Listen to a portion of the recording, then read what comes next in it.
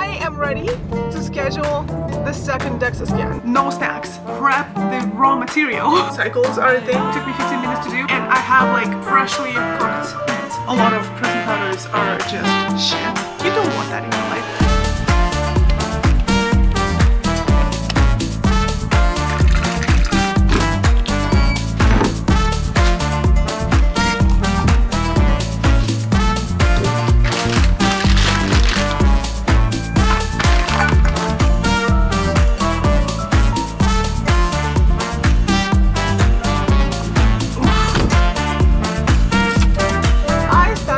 Journey with 255 pounds on my body. I am a 6 feet tall woman who does work out. I lift. I do have muscle mass, but regardless, I had a lot of extra body weight, obviously. So I decided to, you know, like, that's enough. Enough is enough. In the very beginning of my journey 2 years ago, I went for a DEXA scan in about December, and at the DEXA scan I was like around 243 pounds or something like that. But now I'm at this point where in December of this year is going to be 2 years since I've done my very first DEXA scan, and I'm kind of like wanting to summarize the entire journey. I kind of want to put at the end to it of like the weight loss journey. Obviously the fitness journey is completely different, like the building muscle, the recompositioning, all this fun stuff, but I did need to get off this like this extra weight to begin with in order to start building muscle and then be in a little bit of a more caloric surplus, because I've been in a deficit for so long. So that's the summary for you. You're welcome. You don't have to go down into my YouTube channel and see what's going on. Like, okay, hold on, there's cops. I can't speak. There's cops. Ooh,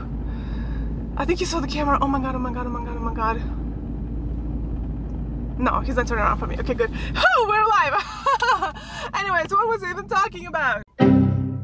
So that's the summary of my weight loss journey. It's been rough, it's been on and off, it's been a lot of ups and downs and stuff like that, but here I am in a better space, I'd like to say. Also, ignore please, like, I'm not that tall, it's just like my seat is broken and I have to have it at the very high, like, so I'm like hitting the thing with the thing. I am ready to schedule the second DEXA scan, and I'm thinking I'm gonna schedule it in end of December, beginning of January, just like after the holidays, which could be problematic because, like, you know how holidays are, especially international household, Russian household, Georgian household, a lot of food, a lot of drinking, which I'm not gonna do, but regardless, it's a lot of extra meals and it's not in the routine. So I'm gonna give myself like 3 months, 11, 12 weeks, something like that, to give it my best to lose the remainder of the fat that I have in my body, or like the extra fat. Like, obviously fat is good, but like not all the fat is good, like, you know what I mean? So we are starting this Monday, basically today. That's why I'm making this video, and the first step is to meal prep, because that literally goes before you even start to exercise. Like, this is just like basics. I don't know if I should film, like, what do you, have you not seen people grocery shop? Like, I don't know, do you need that? Do you want that? Tell me, do you want that? I'll do it for you.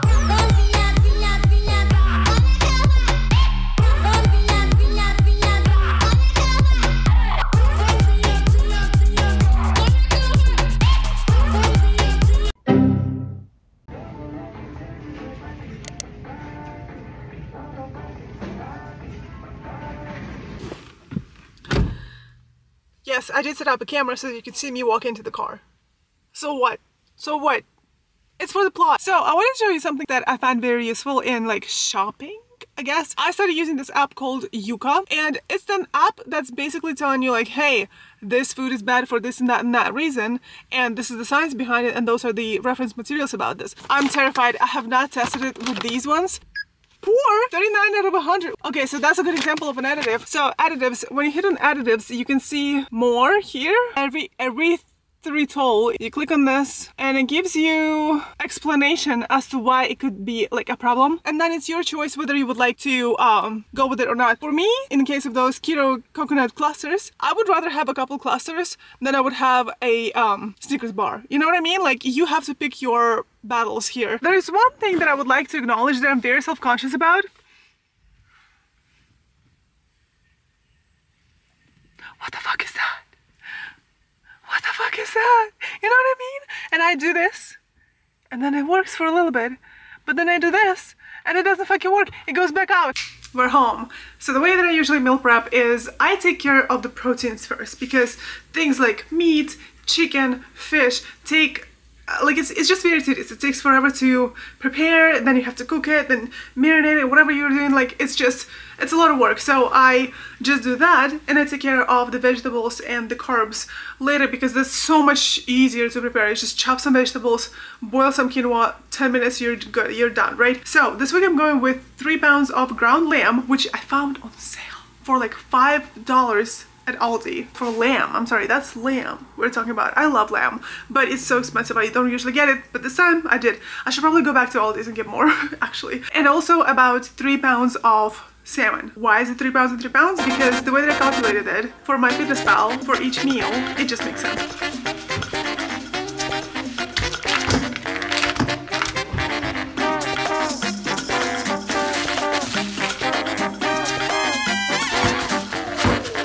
Meals, I got those 3 pounds of lamb. I do have salt, pepper, and in English it's called chili sauce something. Literally just chili sauce, but it is ajika. Ajika is an amazing spicy sauce, like it's Georgian basically. It's the best. It's spicy, but it's so good. So I added that in there, but now let's get with the salmon. Yeah, that's gonna be interesting.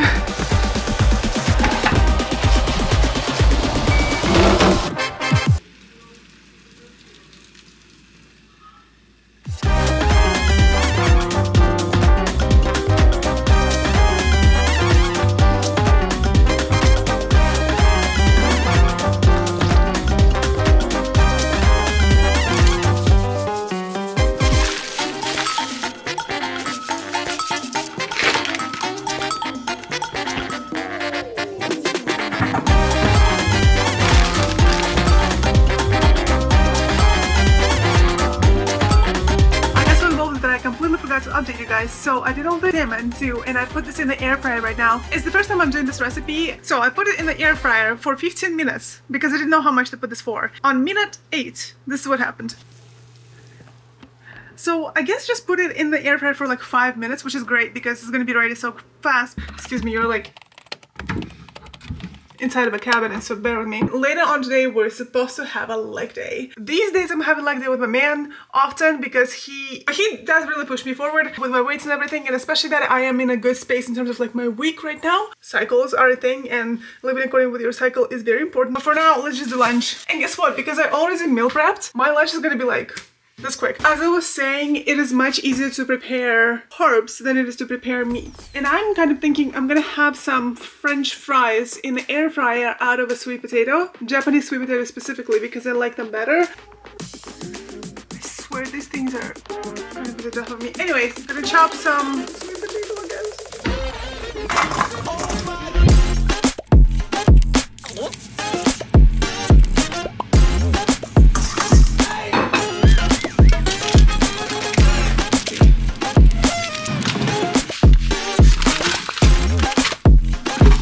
So I got like 3 minutes I want to chat with you about like exactly what my dietary thing is going to be.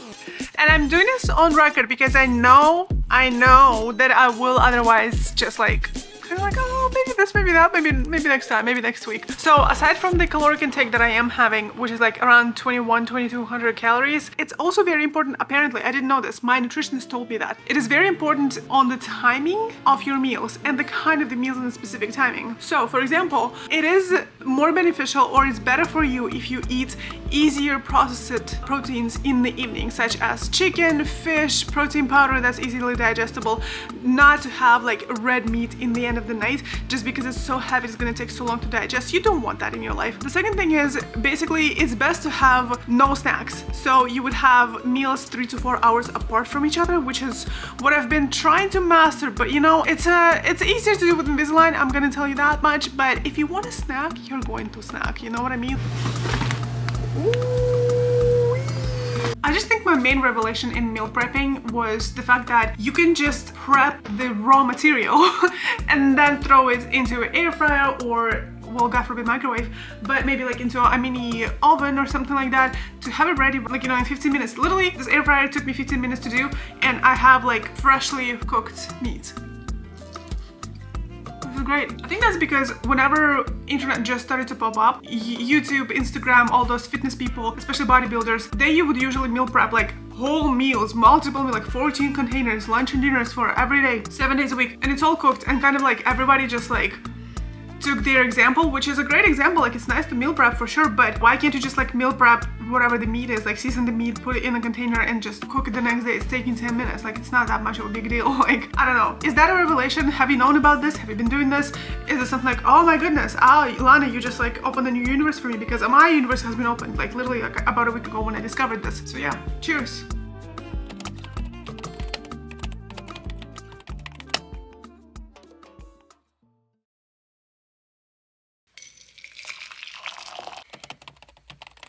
You'll have to just deal with the quality of this footage because I took this camera out of the car in the early morning. So yeah, it's just, the camera is frozen, okay? I literally cannot take myself seriously. This looks like footage from like 2003 on a 2 megapixel camera. What is this? I've got no time for this nonsense, so you'll have to enjoy the quality of the footage off of iPhone camera. I just discovered Promix. I discovered them like 2 weeks ago, and then I ordered stuff and then it shipped and now it's here. It is a nutrition company that uses very clean ingredients. I'm very much of a fan because a lot of protein powders are just shit on the market. The sweeteners I do not really like. So I was looking for the longest time, I was looking for a unflavored protein, and I could not find it anywhere because nobody seems to be making them anymore.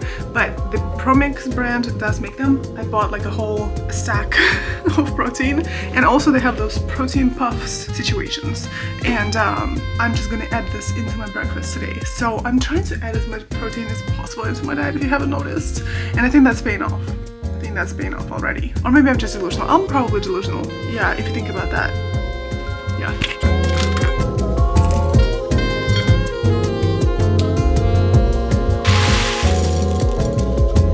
It's not the most aesthetic, but it's going to do. And the reason I'm going for everything unflavored is because those ingredients are literally the cleanest. Like, it's amazing. There's only like 2 or 3 lines of ingredients compared to any other protein powder that's going to be like paragraphs of ingredients and additives and stuff like that. So this is the actual protein, and the flavorless, although it can seem like stupid because like why would you ever have flavorless protein, you can add it in literally anything. You can add it in the yogurt, you can add it in smoothies. This one specifically, the isolate, they have it in chocolate and vanilla and unflavored, and if that was up to me, I would either get the unflavored or vanilla. But the thing is, in vanilla and chocolate, they do have 3 or 4 grams of added sugar per serving. That sugar is coconut sugar, which is better for you because it has lower glycemic index. It doesn't spike your insulin that much, but it's still sugar, and I'm trying to like really control my consumption of sugar these days, so that's why unflavored. Here's the thing, I have a concept of cheat meal allowances, and the way my nutritionist explained to me is your general nutrition should be about 85% good food and 15% like a cheaty kind of food. And so I was like, well, I don't know what that means, 85%, 15%, all of these percentages throughout a week, like that doesn't make any sense to me. So I made a fancy calculation, and it basically showed me that I could have about 3.5 cheat meals a week.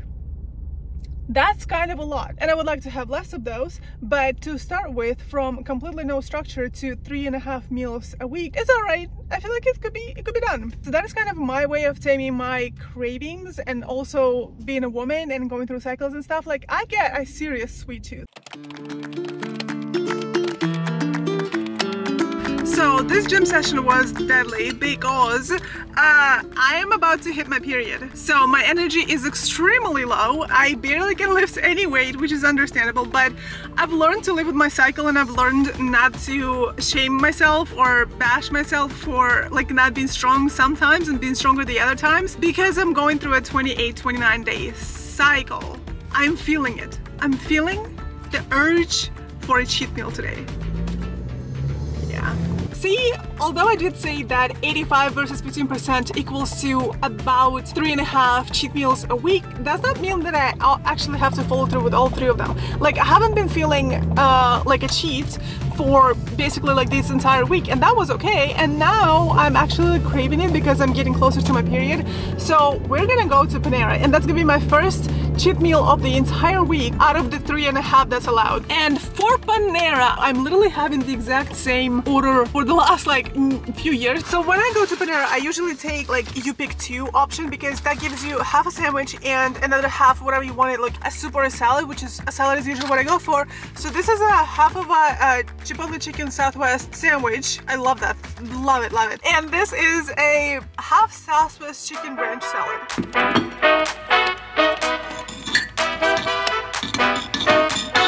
So this morning I'm on a very tight schedule because my mom will need the kitchen for the entirety of the day. I know, crazy, but it's just a family thing that we need to do. So I need to cook the whole meal prep basically within an hour and a half right now, because I also need to make it to the gym. But I don't think I'm gonna film this time, just because like you already saw, and it's gonna be the exact same thing, I promise. But I want to time it and see exactly how much time it takes for me to meal prep lunches and dinners for the entirety of the week. That would be useful information, right? Wouldn't it? Also, this apron, I made it myself in like high school. We had a like a craftsman class, like craftswoman class, I guess, where we would do this. But like, look at this. I mean, I'm a bit wider now, so I'll have to do with this. But I'm already ready for the gym because, like I said, I need to meal prep really quickly and head to the gym because my man is waiting for me at the gym. So, all right, we are back.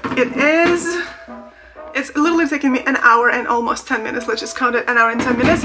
And I've got all of this stuff. I literally just ran out of Ziploc, so I put these 3 servings into container. But other than that, all of that stuff, plus the cleanup, plus the disinfection, everything is clean. I'm basically like, I'm ready to give out the kitchen to my mom because she's gonna be cooking the entirety of the day today. And like you've seen in the video before, it's gonna take about 15 minutes to air fry, and then about maybe like another 5 minutes to cut up the vegetables.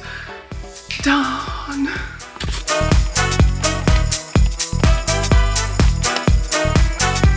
Alright, after careful consideration in terms of my schedule, the holidays, everything that's been going on and will be going on through the end of the year, I decided that I'm going to mentally set up my DEXA scan appointment for January 31st of 2025. That gives me about 15 weeks, including this week that's just about to pass. That gives me 15 weeks to create some serious focus and to like really dial in on my goals. And I know I said in the beginning of the videos that it's going to be around 12 weeks, but reality is 12 weeks will make it December 31st. You know what I mean? Like, that's just literally not productive. So after the holidays, after my man's birthday passed, after we're back into the routine a little bit, we're gonna both do the DEXA scan. That's just gonna be my northern light from now on, basically. But yeah, that's how I'm trying to operate for now, at least. And now having the setup date for the DEXA scan and having my nutrition dialed in and mostly having my training figured out, mostly, but not quite, I think I'm gonna have some progress. But the thing is, with weight and water body mass and muscle mass and fat, it is incredibly difficult to have any kind of daily trends as a woman because, like I said, I'm PMSing right now. I'm freaking bloated. There is so much extra water in my body. You know, like, I weigh more right now than I would have weighed after my period, you know what I mean? TMI, I know, but this is kind of why I'm not extremely strict or extremely upset at the weight that may or may not seem to budge, because I just know that as a woman, I can truly only know my weight when I weigh myself once a month after my period is over. That's just the reality of things, of being a woman. Can you just take a wild guess what happened after this video? So basically, my period hit me like a pile of bricks. I did not really train much, and ever since then, I haven't been feeling well, and ever since then, I got sick. I'm sick right now as I'm editing this video, and nothing happened for about a month. Yeah, that's how this video ends, and I don't know when I'm gonna be back feeling better, but I will try to start filming as soon as possible, obviously, and then I'm actually approaching my next period, which is even more exciting. What a joy of being a woman.